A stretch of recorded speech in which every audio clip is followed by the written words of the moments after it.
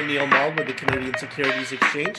To everybody that has registered or will be registering for our Investing in Psychedelics series, Building Value Through IP, that's put together and brought to you by not only the Canadian Securities Exchange, but also CFN Media, as well as Zuber Lawler. Today, I am proud to introduce James Ko. James is the CEO of Tryp Therapeutics, which is listed on the CSE. James, thank you so much for joining us. Why don't you begin by telling us a little bit about Tryp Therapeutics? What do you guys do? Yeah, thanks, Anil, for having me. And I'm glad to be able to speak about Tryp Therapeutics. So we are a leader in developing psychedelic drugs for two areas. One is eating disorders, and the other one is chronic neuropathic pain conditions. We're really differentiated from a lot of other companies in that we look for drugs that are already safe. There's already history of that. So that's one of the two things that the FDA looks to for approval, safety and efficacy. So we're already through the safety phase of it, and now just need to test for efficacy. Got it. And do you want to maybe talk just briefly about your background coming into this space? Sure. I'm a physician from University of Pennsylvania, also happened to pick up an MBA from Wharton School of Business. I've been doing drug development for the last 20 plus years.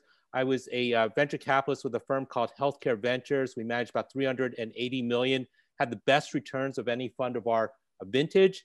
I also worked at Pfizer as head of cardiovascular licensing and development. We licensed Lipitor from Park Davis while I was there.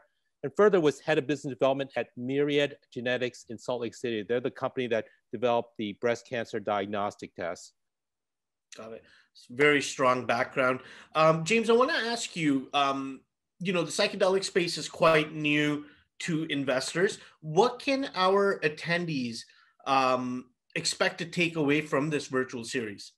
So, Anil, I'm going to make a bold prediction and say that psychedelics are likely to dominate the news flow later on this year. So we've obviously been through COVID. I think that landscape is changing dramatically with the new vaccines and therapies.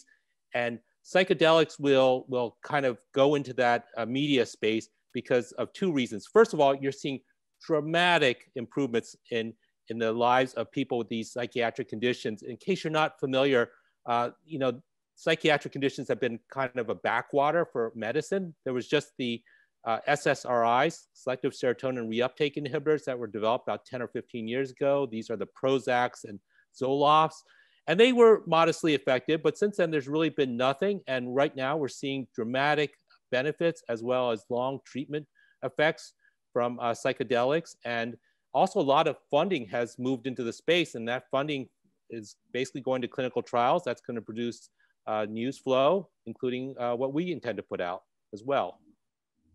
Got it. We're going to be hearing, learning, and educating ourselves on all of this stuff in the upcoming virtual series. So to anybody that has not already registered, feel free and do so. Again, I am talking to James Ko. James is the CEO of Tryp Therapeutics and will be featured and participate in the Investing in Psychedelics series, which will talk about building value through IP. Thanks again for your time, James, and I look forward to hearing from you at the conference day. Have a great day.